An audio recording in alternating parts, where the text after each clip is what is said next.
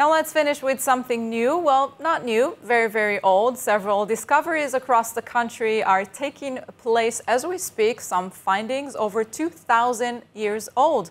To find out more and dig in a little, we're joined by history and archaeology expert Anat Harel. Hello, good evening. Hello, good evening. So let's start with this water carrier that was found. What can you tell us about it? How did it work, and what is so special about it? Well, one of the most fascinating things that people must know when they come and visit Israel is that this is an arid land, which means that water is precious. Sometimes it rains too much, but most of the times it doesn't rain enough. And so one of the most important things that ancient people needed to do was to find ways to bring water to the cities. And the cities were always placed in high places in ancient times. Jerusalem was placed on top of a mountain, all right? And on top of the mountain, sitting on limestone rock, you can't find water. You cannot dig in, you cannot dig a well to find water. So you have to bring water to the city, and it has to go upwards, right? Well, water does not flow up, it flows down. So one of the things that ancient people needed to figure out how to do is to bring water up to the top of the city. Now, we have already discovered many aqueducts and springs that brought water to the ancient city of Jerusalem. And the one that was just discovered is another section of a long aqueduct, about 13 miles long, that brought water from the Bethlehem Hills, a little bit south of Bethlehem, all the way to Jerusalem, up to the Temple Mount. But we're talking about 2,100 years ago, during the Hasmonean period. And that was really developed and sophisticated technology for over 2,000 years ago. That's what's interesting about it. We found another section of the water carrier to the ancient temple of God and to the ancient city of Jerusalem. Wow, a truly incredible water plant that really is impressive even by today's standards. And they used it up to until the British Mandate, right? Yes, and so there were two aqueducts. One is called the Upper Aqueduct, and one was the Lower Aqueduct. The upper one disappeared a long time ago. It was used for about 400, 500 years, and it sort of disintegrated.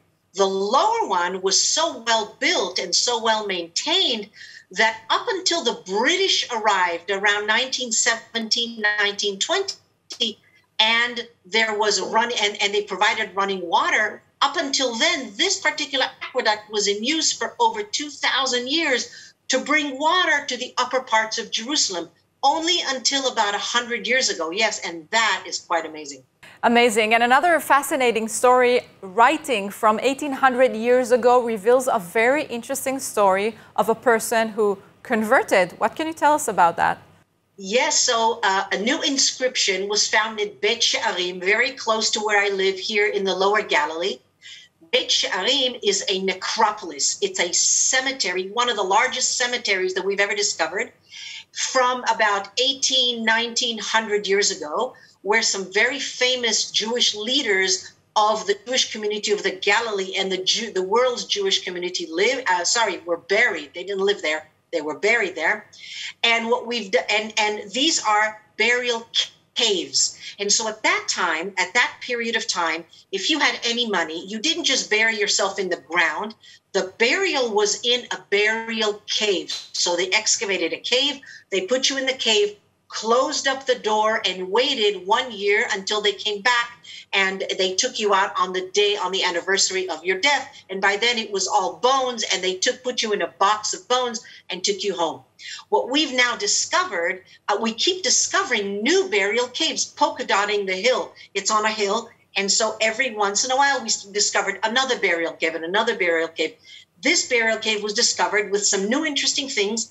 A big inscription written in red paint, red ink, saying, "This is Jacob the stranger," or Jacob the convert. It's not exactly sure what it is. "Do not come close to my burial cave, for you're going to pay for it." Wow. Right? And and many times grave robbers used to break into graves and steal things. And so Jacob wanted to make sure that nobody came into his burial cave. So he put a big warning, warning, don't come in near my cave. Wow, amazing. What a crazy story. And you have such a fascinating job. Archaeologist Anat Harel, thank you so much for this interview. Thank you very much. ILTV Plus, your news from Israel and more 24/7. Start your free trial today. Subscribe at iltv.tv and watch from any device.